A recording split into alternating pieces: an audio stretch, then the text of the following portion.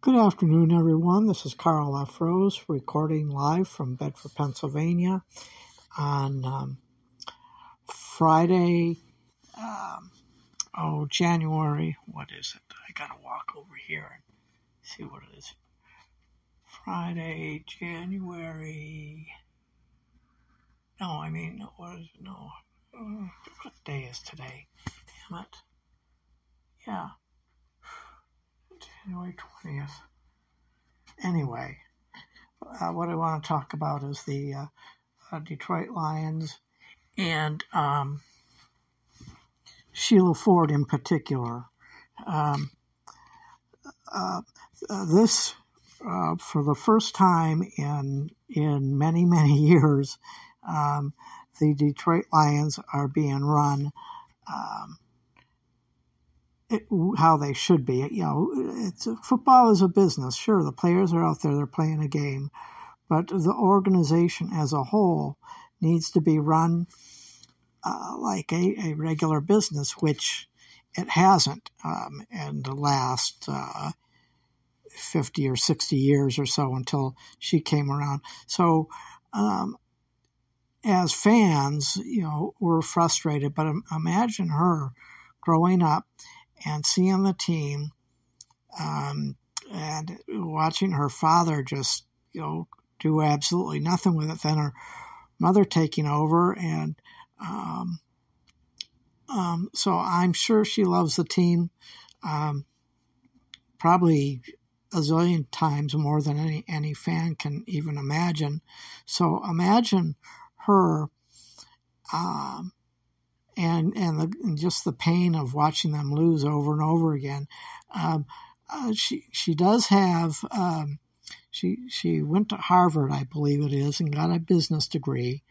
And so I was really happy when Martha Ford decided to hand over the reins to her, but it was a wait and see kind of thing.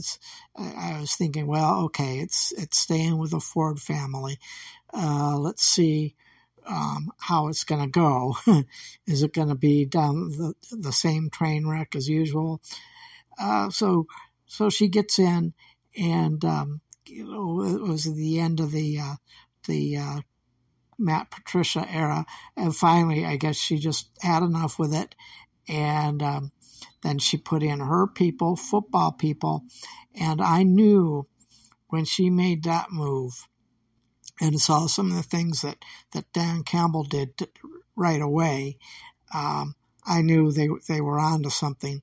And even though in Dan Campbell's first full year he only won 3 games, but the biggest thing I noticed right off the bat is they were cleaning house from the get-go.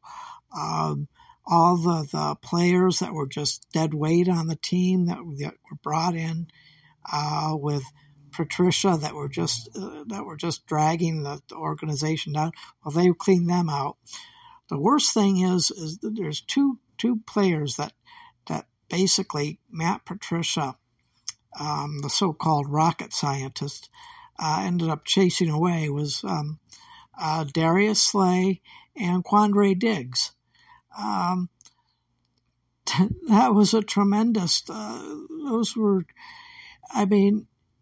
for a rocket scientist, that had to be the stupidest thing to do. But anyway, well, it is what it is, and the Lions aren't going to get those players back, but they're going to develop players who will be just as capable. So basically, because of what Matt Patricia did, you see the problems with the Detroit Lions, what they have today. But the first impact was when they traded Stafford, and now you see what they've done with the offense. Now this time around, let's see what they can do with the defense. And I am sure that in this offseason, there's going to be more house cleaning. And I think the game in Carolina, forget the field position conditions and forget about this and that. Just look at the fact that they played a miserable game and there were players out there that just weren't doing it. And Coach Campbell took credit for the loss, and he didn't have the team prepared ready. And I mean, there could be 80 million excuses, but those are excuses. The fact of the matter is, as Coach Campbell said, that he just didn't prepare the players well enough. And yes, there was injuries, but there was just some. What I'll say on the Carolina game is just lack of tackling, and I am sure that Carolina game is going to be really considered when you look at some of the players and who do you keep, who do you get rid of, and that sort of thing. And I'm going to be I've been looking at the free agents and the ones that could come to Detroit, and also the Lions free agents.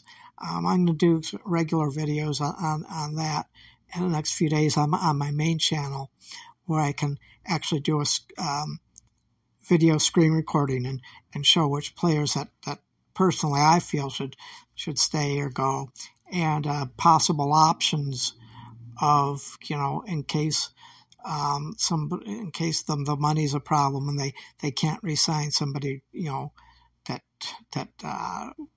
we all want back. So there's plenty of options out there. So it's going to be an interesting off season, and that's really what this is about. So they've had the offense is pretty much in place, but I mean there's some there's going to be players that are going to be moving around, even on the offense, some going out, some coming in, and that sort of thing. But their focus now, two things. I mean, really got to shore up the run defense, and the back, actually the back end, the secondary. I mean, the defense as a whole really needs improvement, and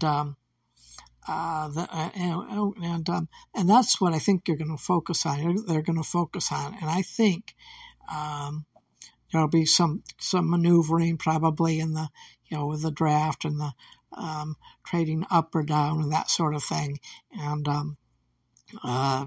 you can rest assured that Brad Holmes is going to be doing the same thing, this time on the other side of the ball.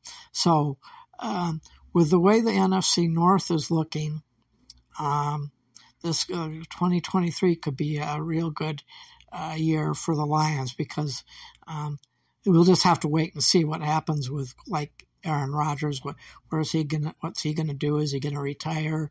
Is he gonna stay with the Packers? Is he gonna go with another team? But basically, the Vikings and the Packers are on a downward trend. Vikings have indicated they've, from what I understand, they're going to keep Kirk Cousins, and actually that's music to my ears, because what Kirk Cousins is going to be facing next year is an improved Lions defense. That's probably goes without saying. And Dan Campbell said just recently, he said, look, every at the end of the year, and every